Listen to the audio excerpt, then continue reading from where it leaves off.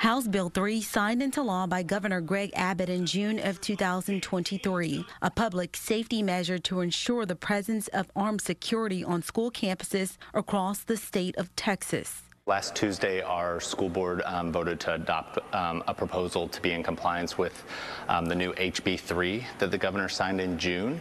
It goes into effect September 1st, which requires all campuses to have armed security personnel. Del Valle ISD following the guidelines for the school year, adding 9 additional officers to the district's police department at a cost of nearly $1.1 million, including training and equipment.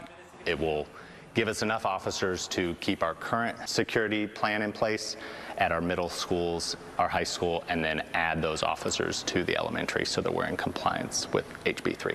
It's important because, as people would say, our children are our future, but they're important, you know, not just later on, but even right now. Lee Clayton, an Austin native, works with children in the area and is in support of the bill passing following mass shootings across the country. My understanding, they're beefing up all security at all schools, not just, you know, for the sake of shootings, but, you know, other things that could occur as well, even parents that are like divorced and you come in and take a child away, abduction as well. The district states the additional presence of officers will come with a positive outlook. We do really try to prioritize the community feel of our department. They're not just there to be an officer, but they're there to build relationships with students, be a positive face on the campus, and that's something that we really take pride in. Very much needed. Very much needed.